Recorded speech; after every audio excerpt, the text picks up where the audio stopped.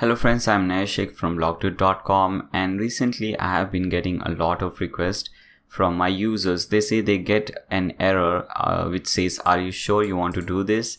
whenever they try to upload any theme or plugin or any image, audio or video on their website. Now basically I have already created a video on this subject. Okay, if you see my video, around a week ago I created this video which says the uploaded files exceeds the max file size directive. So this is actually the exact same error. It just says something different, instead of that, now the error says something same.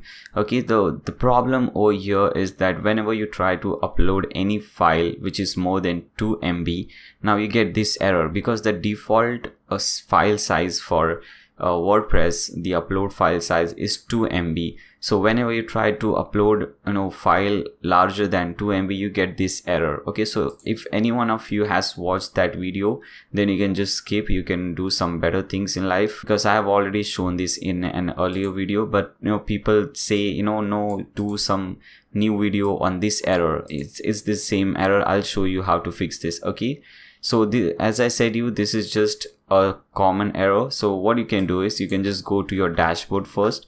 So come back to your dashboard, WordPress dashboard, and let us first see what is the problem. So if you hover this media, you'll see two options, library and add new. And when you click on add new, you'll see that it says the maximum upload file size is 2 MB. Okay, so this is what we have to fix. We have to increase this thing.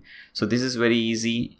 You can use FileZilla. You can just open FileZilla. If you don't know how to use FileZilla, I'll give a video link in the video description below. You can check that video.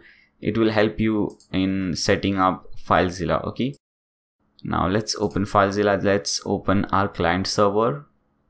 Now here you have to search for your website. For example, my website, I'm using a subdomain. It is demo.nayashik.com. So here it is, demo.nayashik.com. Now open your website, open this folder, and here you will see a file which says .htaccess. This is the first file. Now what you have to do, you have to drag this file on your desktop. Okay, so if you're not sure whether the desktop is selected or not, you can see over here the desktop is selected. Okay, so let's drag this file on our desktop. Okay, it says transfer finished. Let's see. Okay, so this is the file. Okay, we have to do some changes over here. Now after doing so, you'll see another link in the video description below. You can click on that link, and that link will redirect you to my website. Let me show you. Okay, it will redirect you to my website. In fact, it will redirect you to this post. Okay, now this is a very important post. We have our solution in this post. Now if you scroll down, first of all, you have this video which I was talking about. You can watch this video, and if you scroll down, you will see these 5 lines of code. You just have to copy these codes.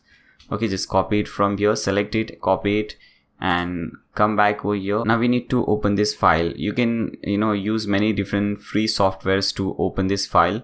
I'm using Sublime Text. I'll give a link in the video description below to download Sublime Text. It's free, it's awesome, you can use it. Now when you open this file, this is how it will look. Okay, this is the file. Now we have to paste the code which we copied. Now if you see here, there is some space. Okay, so what I can do is I can just paste those code over here. Okay, so these are the codes, these 4-5 lines of codes.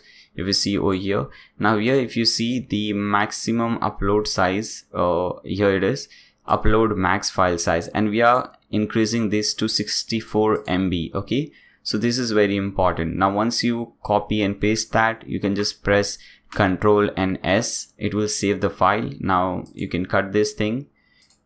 Now go to FileZilla again, and now what you have to do, you have to refresh this section. Okay, so right click over here, click on refresh. So this section is refreshed now. Now you can drag this htaccess again in this directory. Okay, from left to right. It will ask you to overwrite it, and we want to overwrite it. Okay, now it says transfer finished. Now let's come back to our dashboard. Okay, now here now it says 2 MB. Now let's refresh and see what happens. Now as you can see, it says 64 MB. Okay, so the changes have taken place. Now let's try whether that thing happens or not. Let's try uploading a theme which is more than 2 MB. So hover appearances and click on themes. Now to add a new theme, just click on this button which says add new. Now click on upload theme, choose file. Now I will be uploading this Monstroid 2 theme, which is really amazing theme. It is around 12 MB. As you can see, when I hover this, you get 12.5 MB. So let's select this and click on open. Click on install now.